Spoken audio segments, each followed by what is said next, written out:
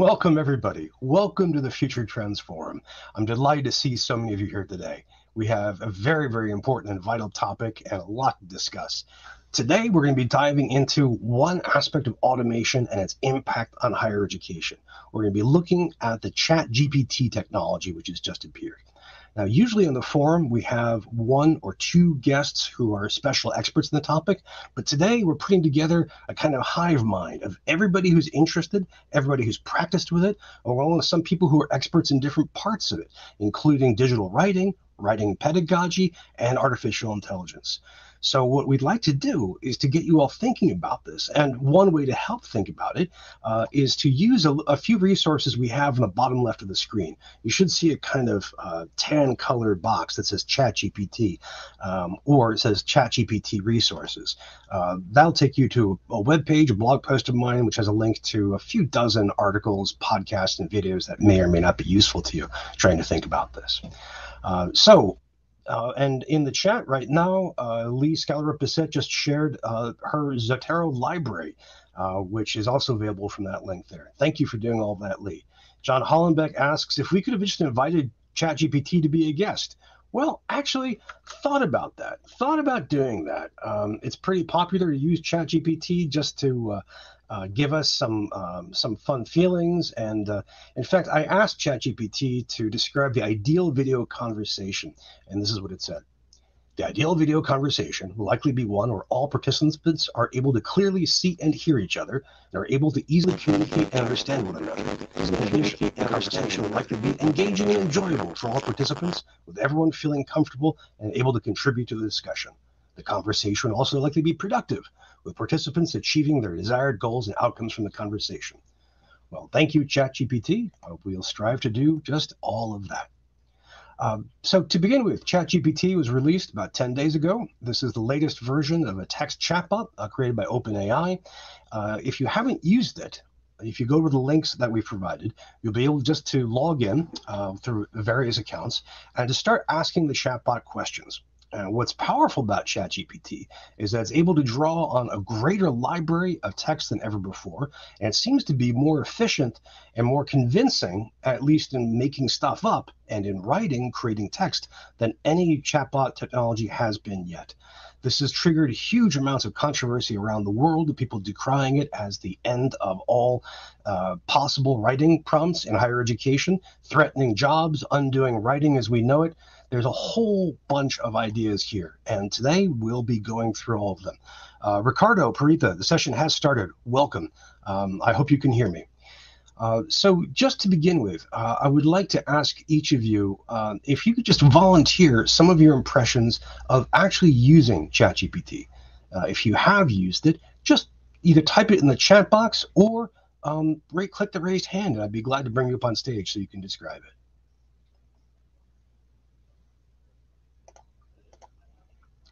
Oh, let me bring Brett Anders from the American University of Armenia and bring him up on stage. It's probably a crazy time for you there, Brent. Welcome, sir. Hello. Yes. So yeah, it is 11 p.m. here, so it's a little bit. Well, you look great, sir. You look great. Oh, thank you. So yeah, I wanted to volunteer. I did a little experiment today dealing with ChatGPT, and that I used to teach freshman seminar here at the university. So I asked it, I said, hey, write a narrative essay about a special event that occurred in your life, right? And then I was trying to think, I wanted to make it as hard and specific as possible. So I said, make it from the viewpoint of an Armenian, make it from the viewpoint of someone that was born in 2004, and make it be an impactful event that changed your life, and it had major consequences. So I waited. It took about 5 seconds, and it created 700. And I told it 750 words. It wrote about 500 words, and it gave me something that was really good. Very surprisingly, it was like this would be passable, and in my thoughts. But then I thought, here we also teach the 7-step writing process because we're trying to get people to do it properly. And so I said, hey, make me a rough draft of this. So it made me another version that was a little bit rougher. And then I asked it, wait a second, I'm going to need an outline, and it made me an outline. So then I took this test a little bit further, and then I stapled all three of these together, and I took it, and I had two people that I didn't tell them this was from ChatGPT. I had two people test it, like evaluate it. I said, could you grade this for me? I just want to make sure that I'm grading it in the same way. They graded it based off of the rubric, and they scored it A minus, B plus. Wow. So that's sort of an interesting little test that I did there. Again, this is very interesting, the capabilities and the level of what it did. And as far as what it was a pretty good story about an Armenian who became a refugee because the area is in dispute, which happens a lot in this country. So they had to leave their area, and then they were in a refugee camp, and they gained a greater appreciation for everything. And now that they're going, now that they're in a university, so it's like this very interesting personal story that seems very believable on a lot of levels, and it felt emotional. Again, narrative, first person. So it was definitely worthwhile. So there's a lot of power here. Brent, can I just ask you a couple of quick questions about that? Sure. So for you, this was actually a pretty easy process to go through. You simply typed in your prompts, and it coughed back an answer in a few seconds.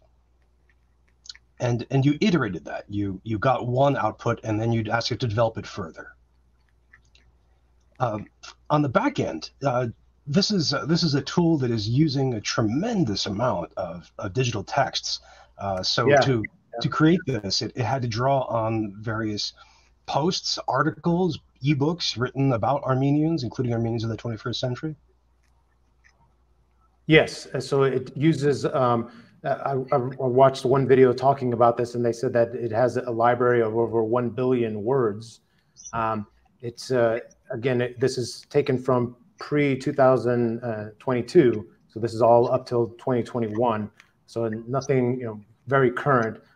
So that would be one way to manipulate the prompt, is by asking it something modern, as far as once we get to talking about pedagogy and trying to prevent a student from using it. But yeah, and that's the other part, is that the iterative process. So it can remember what you just put in. So that's why I was able to have it make a draft, and then I was able to make it do an outline as well, because it can remember what it just did. Which is fascinating. Brent, we have another volunteer. Can I keep you up on stage for a minute more? Sure. Okay, well, hang on a second. We have Rob Fentress from Virginia Tech. Let me see if I can get him to join us. Hey. Hello, Rob. Hey, how you doing? Good to see you. Yeah. I'm excited to join in this conversation because I've been using ChatGPT extensively since it came out, and it boggles the mind. If you have not tried it already, you need to do so soon.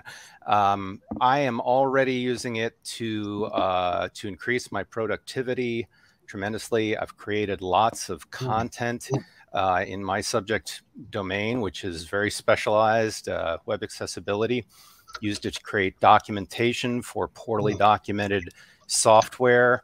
And I am even interested in actually using it as an instructional tool itself, because basically when you ask it a question, all right, it does a pretty darn good job to start with, but if you push it, it will say things that are wrong, and things that aren't always obviously wrong, but that are subtly wrong. So if what you're trying to do for your students is get them to think critically and determine whether they really are understanding the content, then if you have them work and use ChatGPT and have a conversation about the material that you're covering, and part of the assignment is for them to interact with it and say, no, ChatGPT, you're subtly wrong here. You need to expand more, and so forth. I think that's really genuine learning. So, people think about the negative effects, but I mean, it's incredible. But of course, you need to enjoy it while you can, because I think we're doomed. I mean, it is that powerful that we've not solved the AI alignment problem. And, it's obviously not, it's not sentient. Maybe, I don't know, probably not sentient. But it is powerful enough, and they have not solved the ability to restrict it. I mean, you can get around all of its restrictions with certain hacks, and it could be used for great harm. And the next version, GPT-4, which this is 3.5, GPT-4 is supposed to be 500 times more parameters than GPT-3. That's the rumor anyway. So maybe a trillion parameters. Rob, two quick questions. First, did you say the AI or the AL alignment problem? AI alignment. So basically the idea that, you know, we have certain things that we want the AI to do. We're training it with that in mind. But there are all sorts of ways that that can go wrong. And we have not come up with really robust solutions for that. And the actually the person at OpenAI, the company that's responsible for ChatGPT, I listened to an interview with them just yesterday, where they talked about, you know, like, what are the dangers. They had written a paper about this, an academic paper, where they basically said, you know, here's all these problems, we're not close to solving them. You know, he tried to put some positive gloss on it, but frankly, his more scary concerns were much more convincing to me than the very limited optimism. I'm an optimistic person as regards to AI, but I'm changing my mind.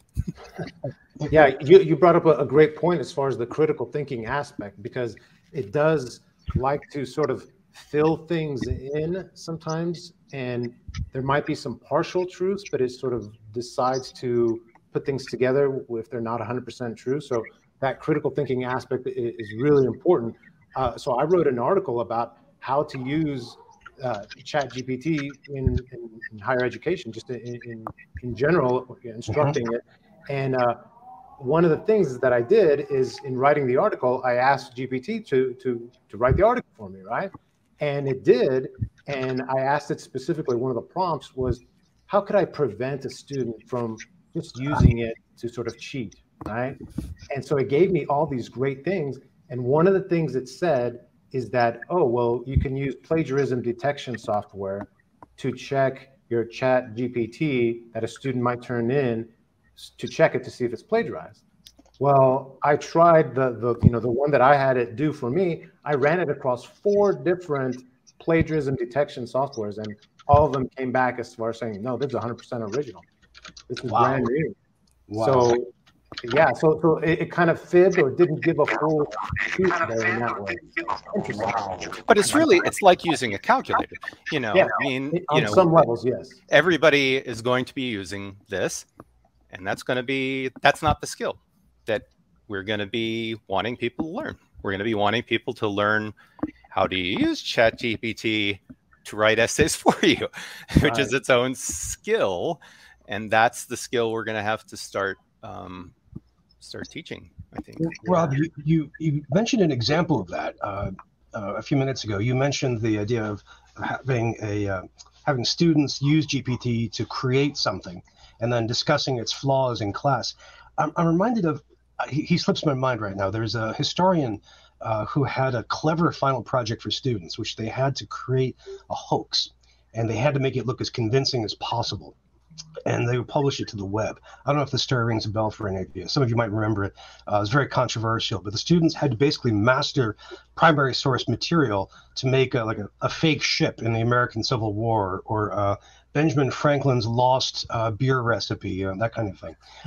And the trick was they had to make it convincing, so they had to clearly know the content. But then to criticize these, to discern the flaw, you'd have to be able to have that level of critical thinking. And because that's something. Well, I'm not saying discuss it in class. I'm saying discuss it with ChatGPT. Have a conversation with it where you try to refine what it's provided you, and then you can share that, like in a forum or whatever, and then you could have a talk about it. But I'm just saying the process of going back and forth with it is going to be very informative. I mean, and that's just it. Like, it's kind of scary, because one of the other tests that I did is, I'm writing this other book dealing with consumer psychology. So I took one of the paragraphs and I gave it to ChatGPT. I said, what do you think about my paragraph? and ChatGPT looked at it, and it gave me like excellent feedback. Like, this is the type of feedback that I would give to a student. So then that got me thinking, wow, I could use ChatGPT to provide feedback to my students. So, and just like what you're saying, I could cut out the middleman and say, hey, before, create your essay and then have ChatGPT check it to give you feedback and then show it to me, or some process thereof where before it even gets to me, they can go through and do several practice essays on their own with ChatGPT. And then now we're going to do this assignment. So there's so many different levels and possibilities to it. And I mean, it can be used for instruction as well. So I'm giving a workshop coming up, and I always get stressed out about things like that. And I tend to obsess over details. I don't know how to get started, get writer's block. And so I've got a synopsis of the workshop, just brief description for the catalog and the title. And I said, okay, I'm going to be giving this 1 hour workshop. Here's the title. Here's the description. Write an outline for me of my presentation. And it did, with spend 10 minutes on this, 5 minutes on this, bullet points. And it's stunning. So it's using all the workshop descriptions that you and I and others have put up on the web and extended them very, very nicely. Hang on 1 second, friends. I just want to bring up a third person who's had a hand raised and has been very patient. This is Phil. Oops, hang on 1 second. I'll actually press the correct button. This is Philip Lingard, who is the founder of VIC. And let's see if we can. Let's see if we can bring him up. There we go. Hello, Phil. Oh, Phil may be having a connection problem. Hi, Phil. Can you hear us? Yes, I can see you. I can see myself. Thanks. No, I just wanted to echo something which Brett said, that ChatGPT does make mistakes. And it was, I was reading Tyler Cohen's blog. He asked ChatGPT about the philosopher Locke, and the answer came back completely incorrect. And the reason is that Locke and Hobbes are always compared and contrasted with each other. And it actually described the position of Hobbes as being the position of Locke. So it isn't there yet. It does make mistakes. My concern is that what I'm going to be doing is I'm going to be launching a 100% online master's course. And of course, that ChatGPT has completely changed the whole landscape when it comes to assessment and how they are going to be replying. My thoughts are, I mean, I'm very fortunate in this, and that the master's program is designed for practitioners, is that I really am going to need to design the assessment questions to be deeply personal. Now, it's great where I'm taking entrepreneurs and people in their 30s who are mid-career, and the whole objective of the course is, all right, apply this to your work environment. But obviously, in a more traditional higher education environment, where, particularly at the bachelor's level, where students are absorbing and learning, then the assessment challenge becomes very interesting. And I don't know what your thoughts are on that. It does. It does. Yeah, I would totally agree that the more personal that it can be made, then the greater the ability for that individual having to actually write it, right? But again, it's that aspect of there's still a component of ChatGPT that I'll still be able to use, no matter what the prompt is.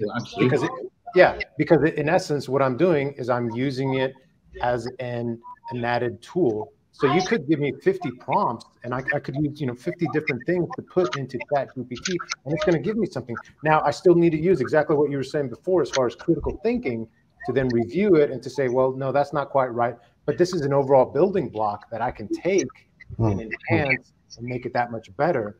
The other big problem that currently, again, it's developing, they said there's going to be an update to a ChatGPT before Christmas even, but currently it has a huge problem trying to do in-text citations, right? I was able to get it to give me references at the very end, so it kind of did that okay on a small thing, but in-text citations, no, it won't do it at all. Make sure to check those citations, because I've seen that they're actually totally made up. Right. These two were right. I gave it a simple thing of a compare-contrast essay of American speeches.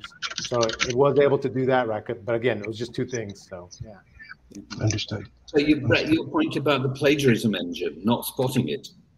Mm-hmm. Yeah.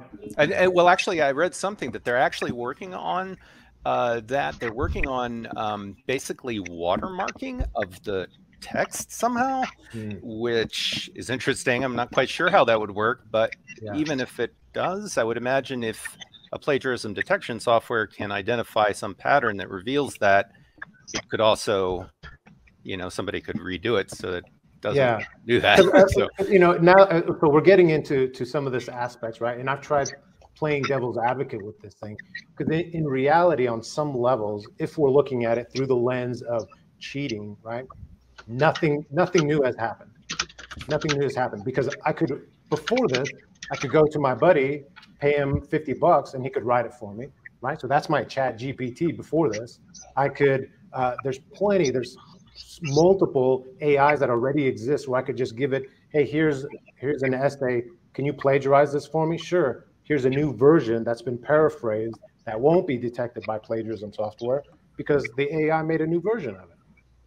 So, but what we're talking about here with ChatGPT is that right now, at least, it's completely free and it's super easy to use. I don't need to know code. I just put it in a text box and it magically creates it, because I'm just asking it normal human question of, hey, write me an essay about democracy. You know, that's something that happened within the last 5 years in China. Boom, and it'll do it instantly. And again, so that's cheating, but if we can use it properly as a tool, then we can advance all of this. I need to pause just for a quick question. The chat box is on fire. There is an incredible amount of stuff in the chat. Let me just ask, chat people, is it okay if I copy and paste this to a blog tomorrow? I'll anonymize everybody, remove everybody's name. Just let me know in the chat. If you're not using the chat, never mind. Sorry, Brent, please go on. Or I'm sorry, I think it was Rob who started to speak. Yeah, Rob was talking. What was I? Where were we? Let's ask GPT. I mean, where was Rob Yeah. Well, can I just throw in this?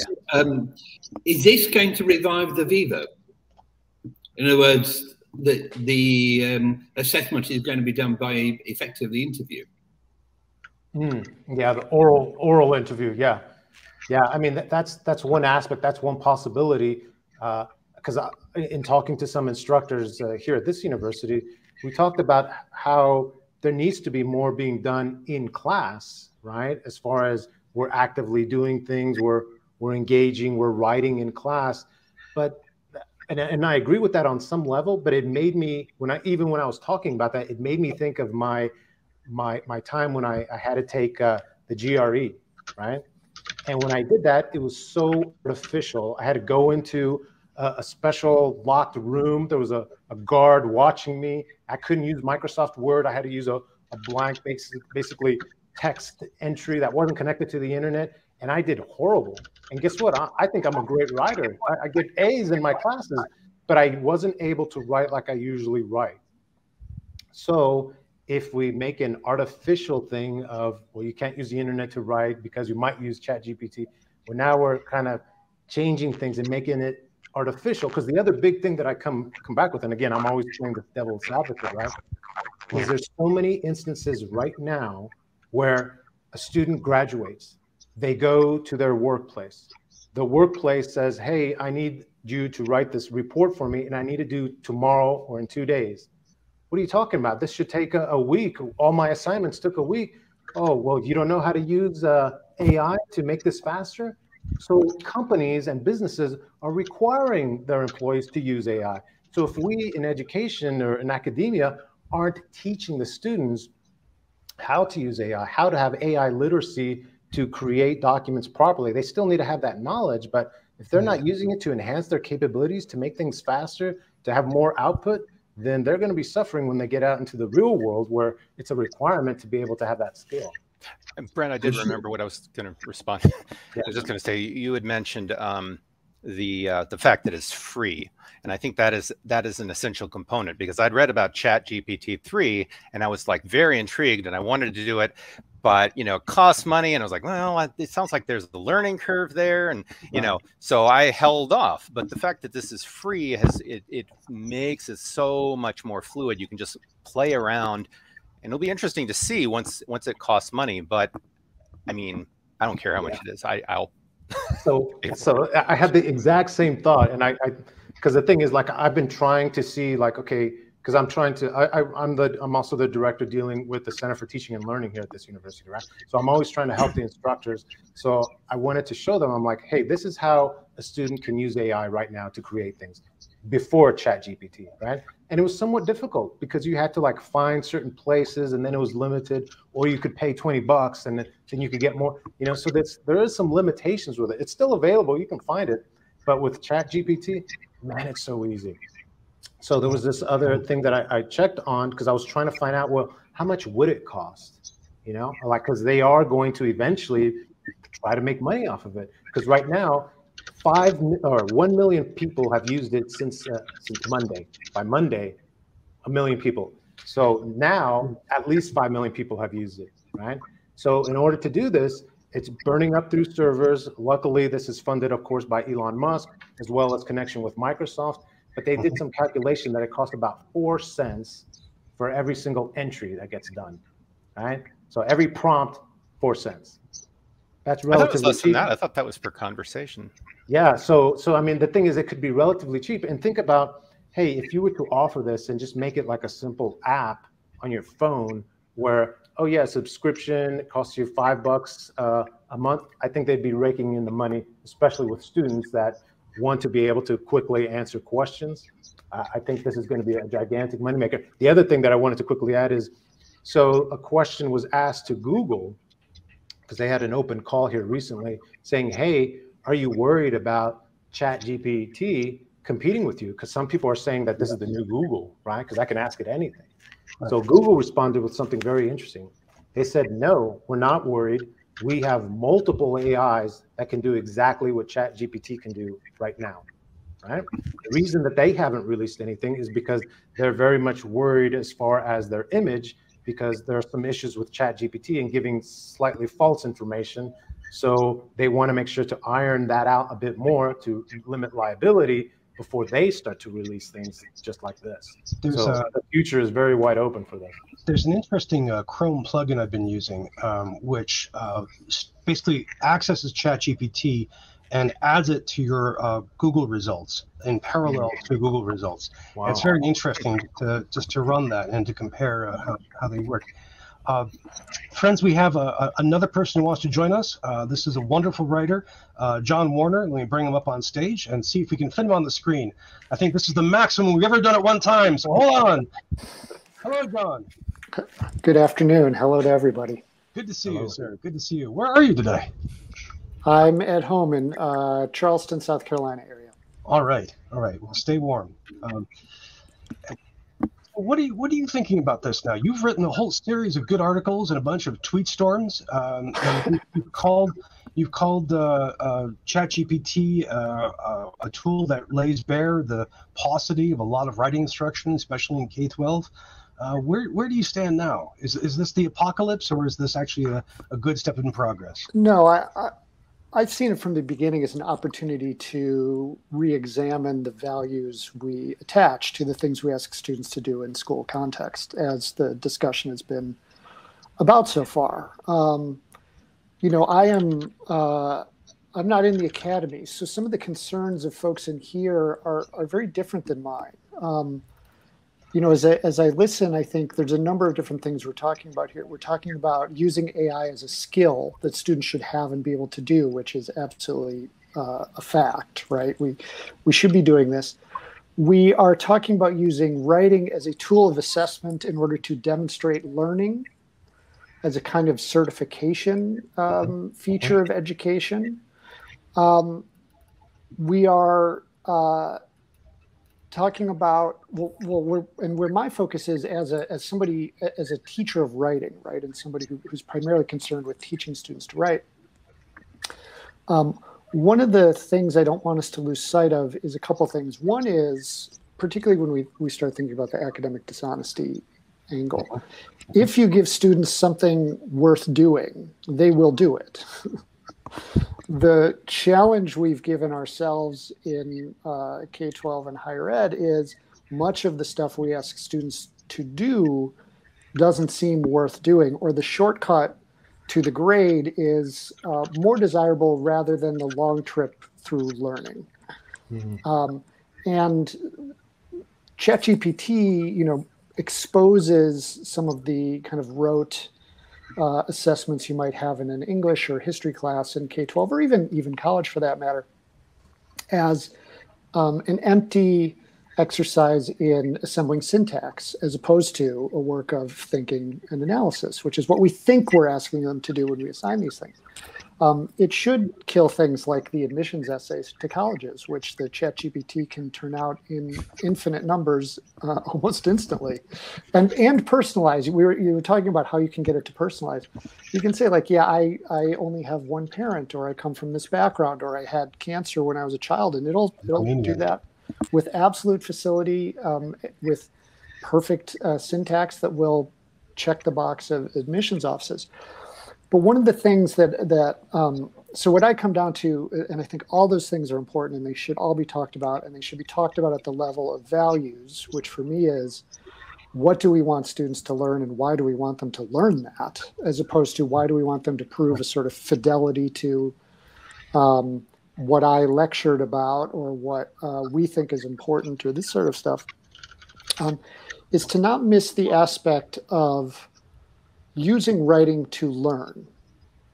One of my mantras that I use in all my books and talks and all that kind of stuff is writing is thinking. Writing is both the expression of an idea and the exploration of an idea. The act of writing causes the writer to process the material, both consciously and subconsciously, and I swear to God, even sometimes unconsciously. Stuff will come to me.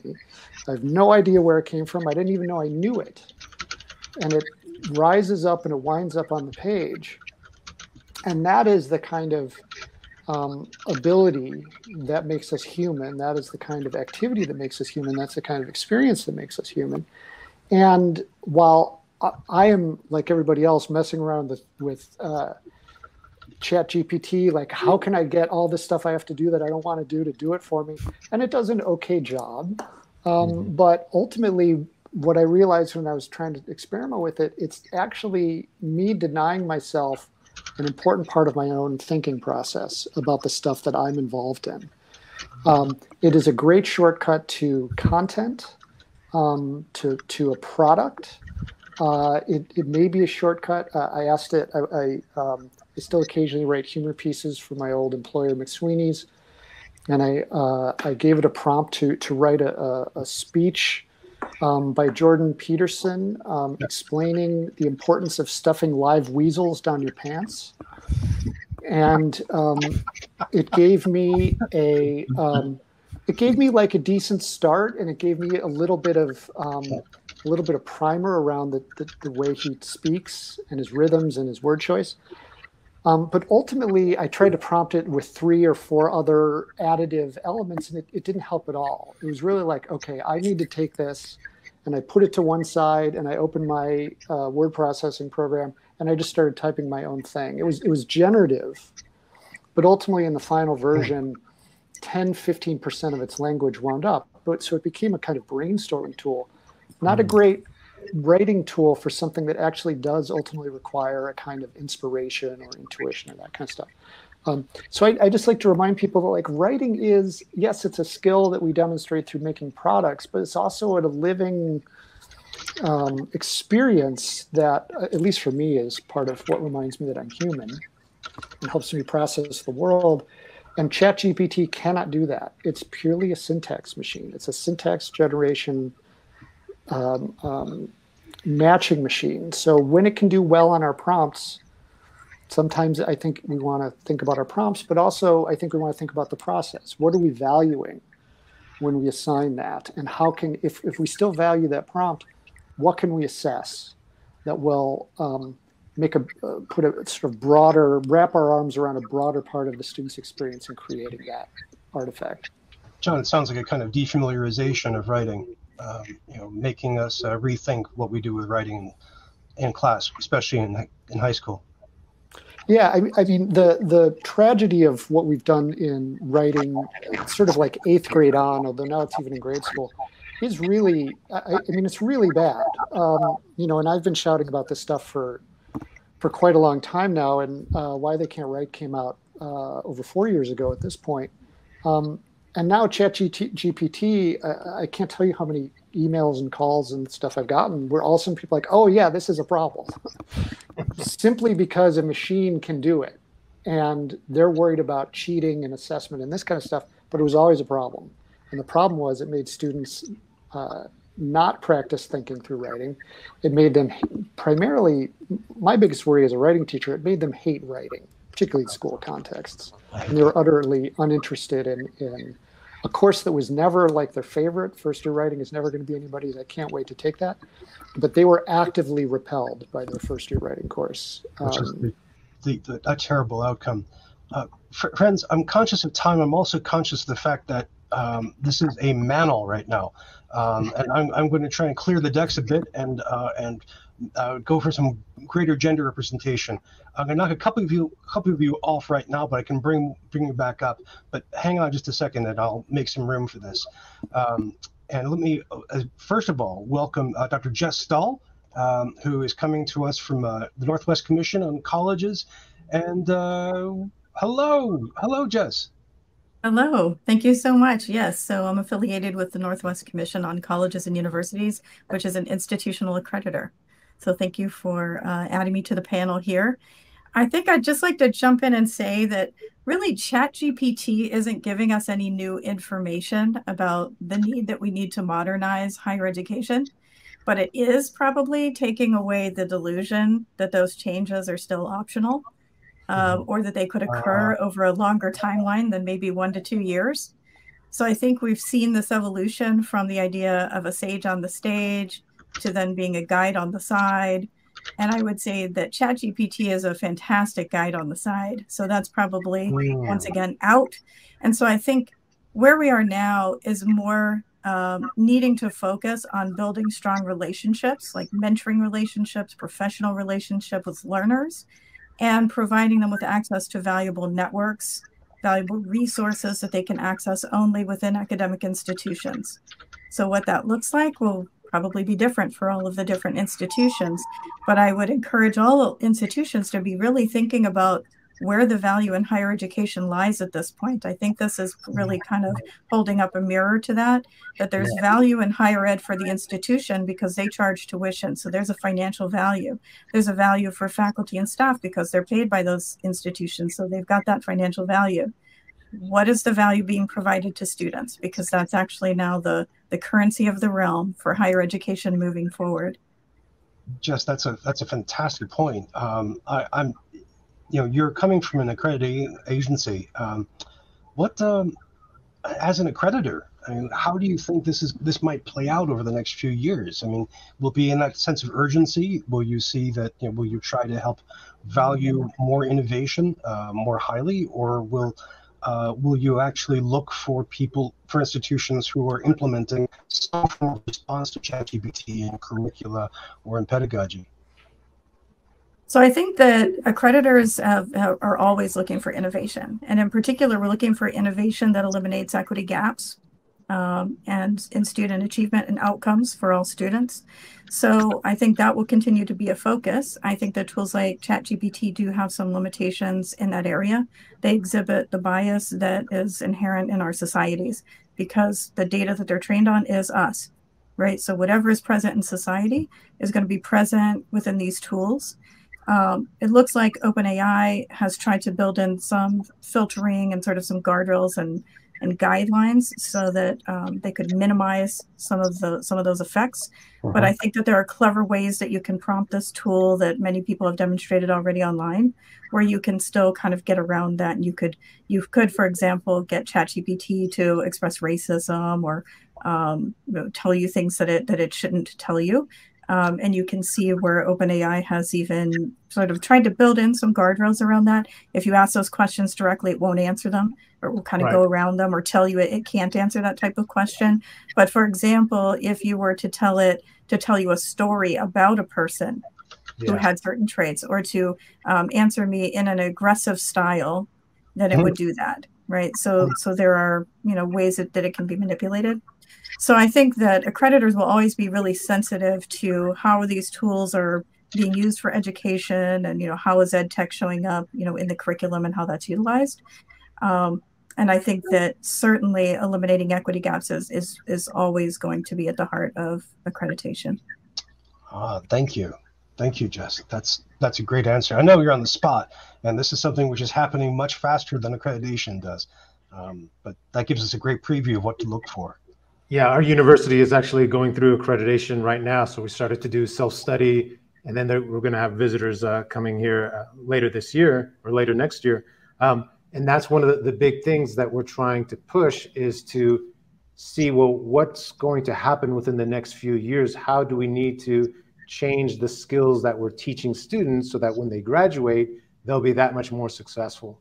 And I think being able to use tools like ChatGPT or just AI in general, that's the big push now, is AI literacy.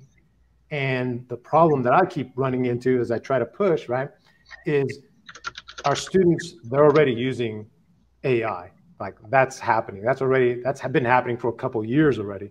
So if the faculty doesn't have proper AI literacy, they're never going to be able to address this with the students. So it can't be this thing of, because I've been reviewing sort of the academic integrity policies, right? We can't just make a blanket statement of saying, no, you can't use AI, because that would be completely self-defeating. In fact, Grammarly is AI, right? Of course, we're not going to say you can't use Grammarly. You can't use Word. Microsoft Word has built-in AI. More and more things will have these components built in. We have to understand how to properly use them, and then properly motivate the students to go through it in the proper way, so they're not doing academic dishonesty and they're actually learning the process, having the fundamentals, so that they can then use these in the proper way. So it's not a crutch, but it's an additional tool to be able to do more.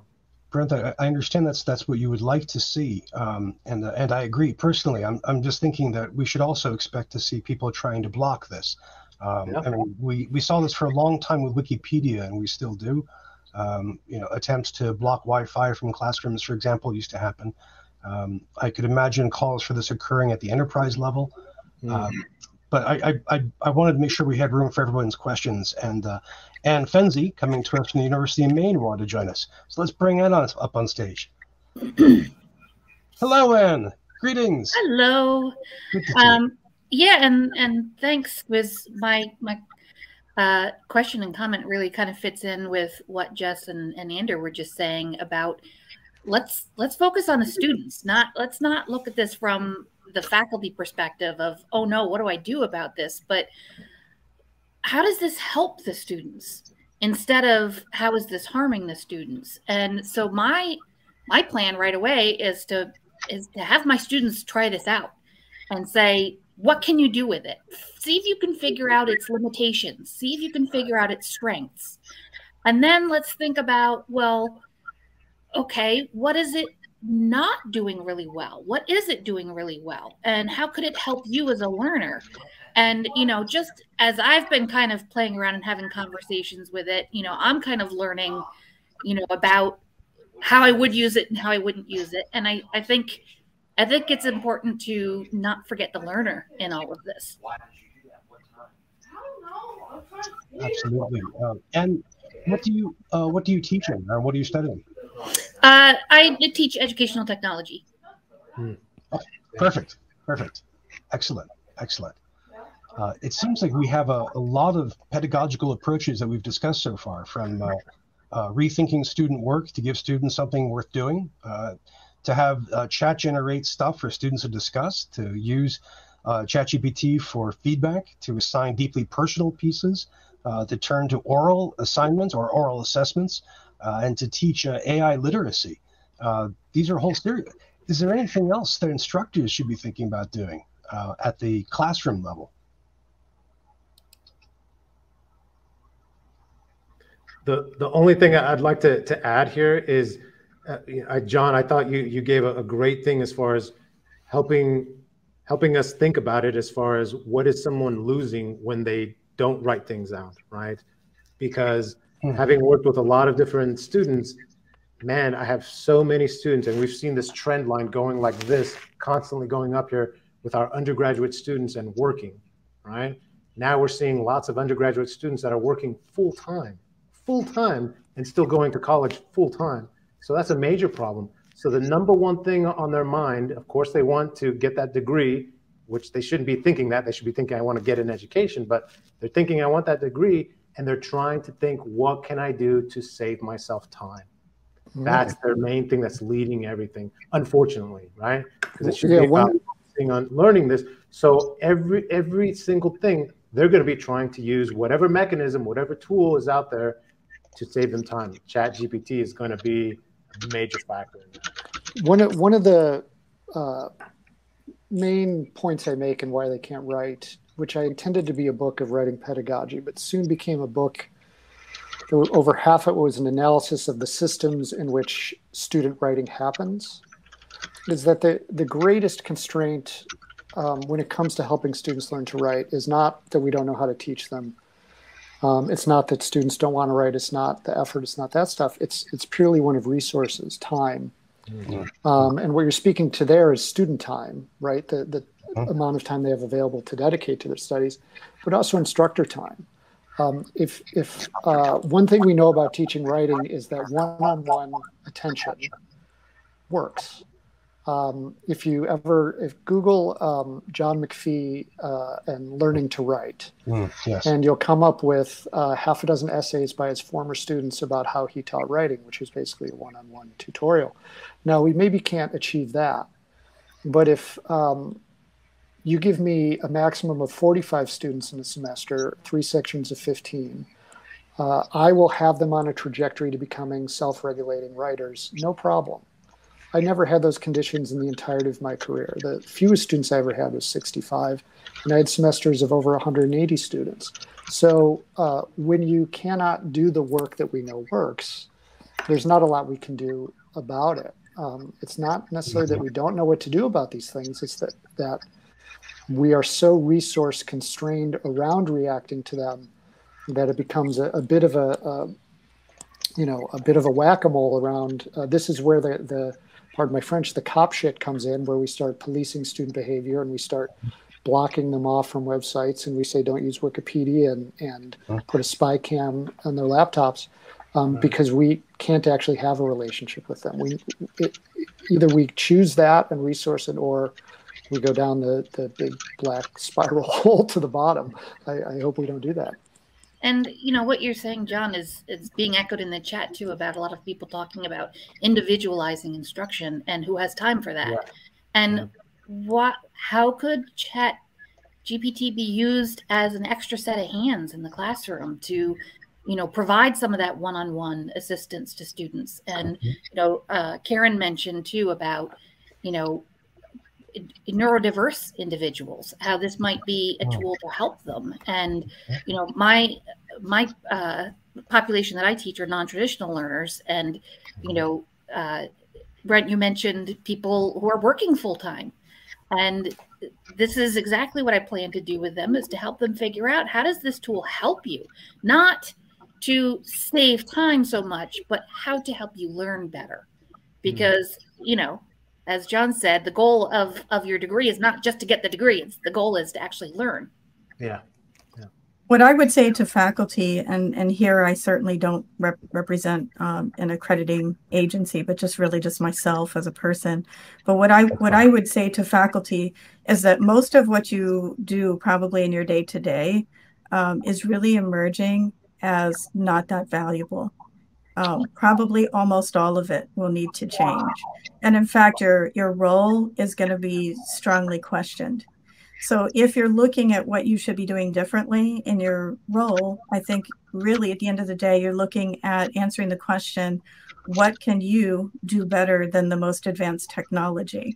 And it won't be imparting facts, and it won't be presenting curriculum, and it won't be evaluating learning, and it won't be preventing cheating and all those things. It's not going to be that. What it is going to be is how human and important and valuable can you make your relationships with the learners so that you are doing that skill better than an advanced technology like ChatGPT that can mimic a very fake relationship. It could mimic, and people will anthropomorphize this technology, so they will feel a relationship to it. Because when you ask it to answer in the style of someone, you're actually asking it to take on a personality, and it does that. And when you say, write me a story about somebody in the very specific details, you're actually asking it to do what we would call empathizing, taking on the perspective of another. And it actually does that really well. And it actually reflects and expresses that back really well, possibly better than many people do. So it's really going to be the strength of your relational interpersonal skills with learners that you're going to have the human advantage. And right now, if your relationships are not genuine, meaningful, deep, and helpful to students, then that's, you're not going to be able to compete in that arena either. And that's one of the few human things that you'll have left as really like this advantage. So that would be my advice to faculty, is to think about how you're building those relationships. And then for institutions, I would say, what type of human social networks that are very rewarding, and professional networks are very rewarding that you're providing for students, and what kind of resources do you have at your campus or in your online programs that learners couldn't access elsewhere, because there are sort of these economies of scale and things that you can provide at the scale of a learning institution that they couldn't get elsewhere, and that also is valuable. Just so you know, Jess, you have a big fan club in the chat, and I, including me. That was an incredible response. However, I just have to put up one problem. It is 2:57 Eastern Time. That means we have only 3 minutes left of our session together. So let me put to you two questions. First, can we continue this topic in a following session, either next Thursday or the Thursday after? Please, in the chat, let me know. And the four of you on stage, would that be good, do you think? Sure. That'd be fantastic. And the second question is, I'm not ending things, just hang on a second. There are 22 questions in our list right now that we haven't had a chance to get to. Those of you who put them forward, can I copy and post them to the blog? Again, without, anonymizing them without you. Just let me know in the chat or direct message me, because these are great.